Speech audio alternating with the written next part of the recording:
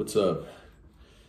So I find myself checking the Neville Reddit again because it's good stuff. There's just good posts on here and they really get you thinking. And this one in particular, again, resonated with me because I've had similar experiences to this. So this is by Water Lily Dev, posted 4 days ago, and it's got 91 upvotes, and it's called "Desires Are Manifested But Can't Grab Them." So I've been manifesting money and a dream job in the past few months. Now they seem to come touching my fingers, but they move away before I grab them. 2 dream job opportunities were offered to me, but for various reasons, I just can't take them, either because of pay range, term, location, or family issue. Won a gift card at an event, but somehow I missed the message and didn't respond. Then I lost it. A few items I put on Facebook Marketplace for sale. They were almost there for a year, and I basically forgot about them. All of a sudden, someone contacted me to buy them. Arrangements are made to meet, but the person didn't show up. I feel there's a barrier somewhere. I need a breakthrough or enlightenment, but I can't figure it out. In general, I assume a feeling of being blessed, happy, and positive. I'm not attached to the desire. I do those affirmations in Joseph Murphy's book and truly feel it. I visualize, though not daily. I also listen to Brian Scott's sleep affirmations throughout the night, but I know sometimes I could still say, oh, that's so expensive. I can't afford it. Then immediately I'll say, God is my instant supply, that is paid for.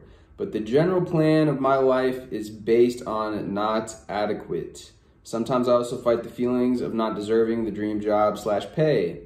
Feel I'm not smart and intelligent enough. Now, as am writing this post, I seem to have figured out the reason of barriers. Am I right? New insight? If these are the barriers, how do you go about having an abundant life while facing day-to-day money struggling? How do you assume a feeling of being smart and fun while you're awkward in social settings? I'm also fighting with forgetfulness. How do I break these barriers so that I can eventually grab those desires and hold them tight into my life? Okay, so there's a lot of comments here, and the top comment is by somebody named Peace Inner 5. I was once in your situation, but I had a realization that it's because I keep these greater things in life on a pedestal. Once I took them off the pedestal, things moved pretty fast, which actually made me go, wow. Always remember the objective, reality, manifesting an ice cream cone. Always remember, to the objective reality, manifesting an ice cream cone is the same as manifesting a Range Rover. Money is just a social construct everyone seems to follow. Maybe take a few days off, go on a trip, or even just go outside and look at the big black sky. Every star you see is something bigger. And the best part is that you are one with it all. I know you'll break through the ceiling soon. So yeah, this gets me to, the reason I relate to this is because I've had experiences like this where, I feel I've gotten so close to manifesting certain things, and even certain things that I did manifest, but then they didn't stay. They didn't stick around because there's certain things. I've talked about this before, about my desire to, I make music. I've made music for a long time. I've had a desire to make money off my creative endeavors and be a successful creative as an artist, doing, as a model, and doing different things that are, I used to be into acting when I was a kid. And I was in a commercial when I was a kid for Macy's. But throughout my adult life, those things, they just won't, that's the reason though, is you have these certain things and you make them too important. And that's why I love Vadim Zeland's books on the concept of lowering importance. I think he explains it in a way where it's easy to grasp. I mean, people say his books are complicated. They are. They're long, but I like the way that he breaks it down in that. So the best part is you're one with it all. Every star you see is something bigger. that's why I've been talking about Eckhart Tolle as well lately, is because being in the now, being in the present moment, when you realize also all manifestations, big or small, are not going to be around forever. They're all fleeting. Like the 3D reality that we're in is fleeting. And you know, when you're able, like, even the big manifestations that you get, even if you get $1 million, if you really go into meditation and really become that guy or girl that has it, that has the thing that you've been wanting. Something on my face here. You realize that, okay, and I've talked about this in another video before. It's like, okay, and, you know, like the ego is so strong and powerful, it will never be satisfied. You could have all the stuff that you want. You could have the Range Rover. You could have the house in the Hollywood Hills if that's what you want. You could have the fucking ideal SP for yourself. And you can go into that. In a meditation, if you really are meditating properly, you can go into all of that. And you've already had experiences in your life where you wanted something so bad and you got it. What happens after that? You're happy for a little bit, but the ego comes in again, or the pain body, or whatever you want to call this kind of force that causes us to think, okay, well, it's not good enough. What else can I get? Me, I need more. And that is something that you when you come and you realize and you become present to the moment and are in the power of now, you will then be more detached. And that is a factor in becoming the watcher of your thoughts, not becoming so identified with your thoughts or identified with the outer reality. You can become identified with the higher self. You can become identified with the inner world. And the paradox is, the more that you identify with the inner world, the more that you, the more that you at least make that more real, the more that the outer world will then reflect the inner world. But yeah, like, I mean, I guess to get, you know, this makes me actually, you know, I wasn't gonna bring this up, but because there is another post in here where the guy talks about manifesting a threesome, I could bring it up, I suppose. But let's see. So this guy says, his name is DreaMo86. Somebody else is in here is talking about how they've not been able to manifest, and yes. So he says, I want to tell you something very important. Manifesting is nice if you do it consciously, but what's far more important is your inner peace, unconditional happiness, being free of emotional pain, being detached to outer stuff, feeling your I am, getting out of your thoughts and obsessive thinking. That's why I meditate a lot recently. I urge you to read Eckhart Tolle. And this guy, this is written in a post called I Manifested a Threesome. Both books. Read my post about negative feelings and check the YouTube channel and Personal Mastery Quest.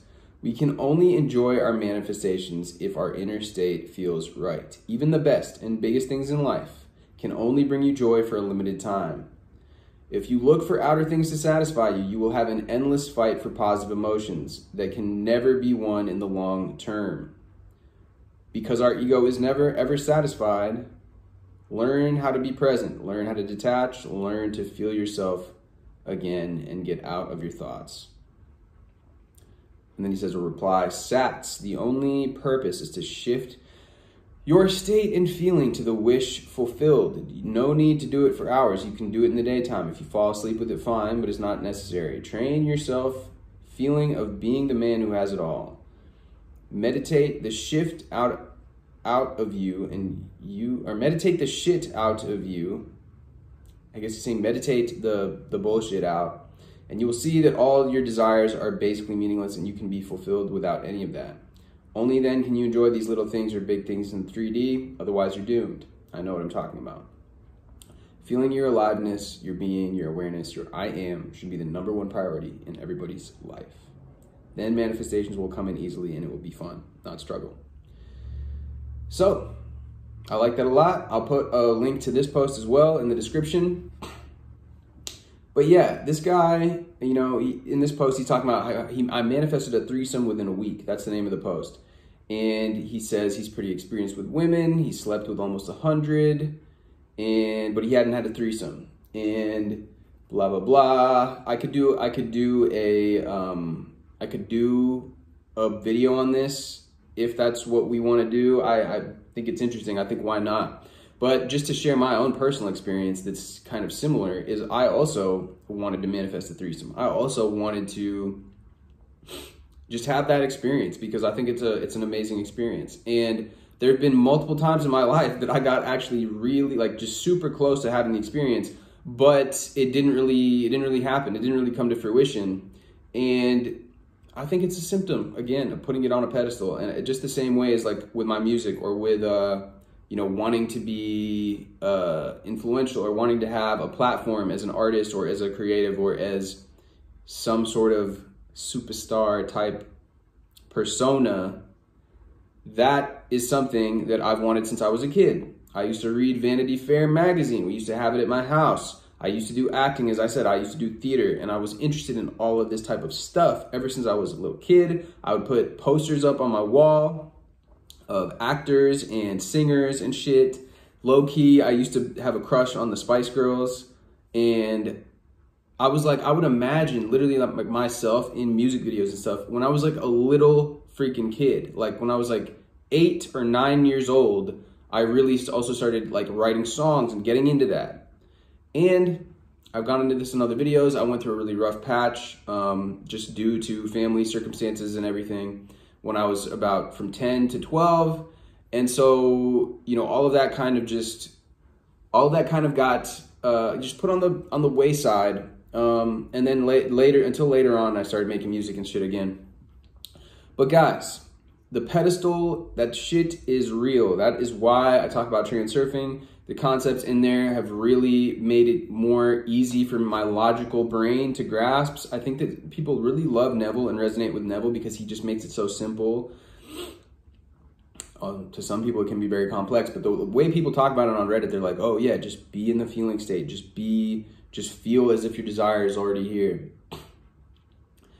But my logical mind accepts the way that Vadim breaks it down. It's like, yeah, you're creating this energetic thing. It's like this type of crazy energy with this excess potential. You need to lower that importance. And you see that happening all the time. So anyways, guys, I hope that this gives you something to nibble on, something to chew on, because this, if I think about it, that's the issue. That's really the main issue. The barriers. So that comment that I read that was replied to the main comment actually has more upvotes than the original post. And I think that should, you know, be at least sort of an indication that, yeah, that makes sense. It literally makes sense that those are things, because we're all manifesting all the time. We're all manifesting. You know, YouTuber, his name is Joseph Allied. He has the list technique. And I was even doing this like subconsciously before I heard about his technique, but like, cause I would just imagine everyone always treats me really well. Everywhere I go, people are smiling at me. People give me compliments all the time. But I started actually writing it down because he's like, I get a free cup of coffee, or in his example. And this guy also gave that example, the author of this post, the threesome guy. And it's just like, yeah, like everywhere I go, like I'm getting free drinks. And he says that the women buy him drinks. I'm getting complimented every day. I find money on the ground. Those things are just easier for us as 3D beings to accept than the Range Rover is in the front yard, or my SP is in, or I have 2 women right now in my bed. I'm having a threesome.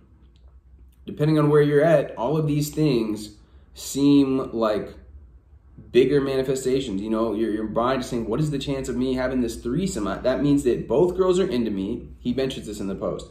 both of them are bisexual, both of them are into each other, both of them are available, like they don't already have boyfriends or they're not spoken for. It's just like your logical mind will be like, what the hell? Like, there's no way that I'm going to manifest this. Or, yeah, my SP, the girl of my dreams, or the guy of my dreams, how could I get that?